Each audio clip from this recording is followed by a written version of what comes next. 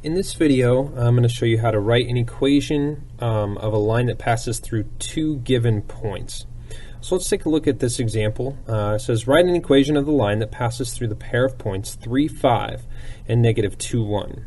So off to the right here, I wrote out the three steps that we have to go through. First, we need to find the slope, then we need to find the y-intercept, and then we need to write it into slope-intercept form. So let's start with the first step of finding slope.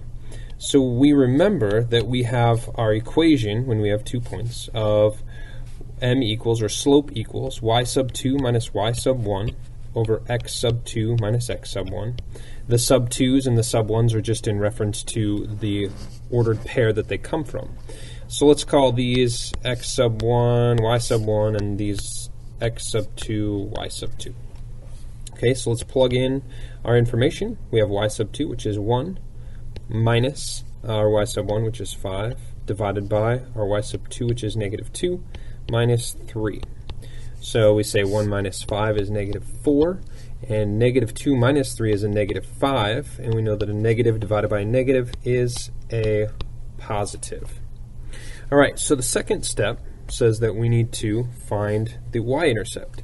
In order to do that, we need the slope-intercept form of y equals mx plus b. We'll need the slope, and we'll need one of the 2 points, and we just get to choose which one. We could use 3, 5, or we could use negative 2, 1. In this case, let's use 3, 5. And then our slope, we said, is 4/5. Okay, so we come over here and we say we need to just plug in for our y, we're going to plug in 5.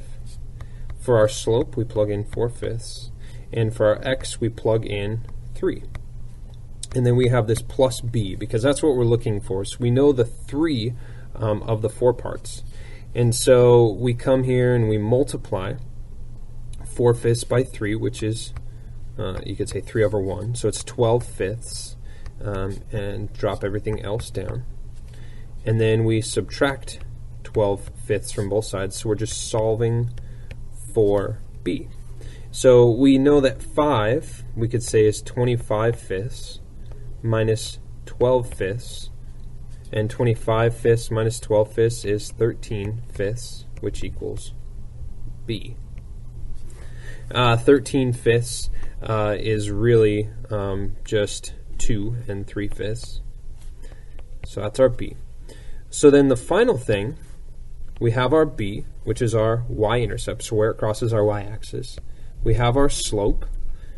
Actually, we could say our slope is right here. And so now we need to just take y equals mx plus b, and we're going to write, we have our y, which is just a general y, our slope, which is 4/5, our x, which is the corresponding coordinate with our y, so we leave that as x, plus this 2 and 3/5. And so here is the equation for the line that passes through the pair of points 3, 5 and negative 2, 1.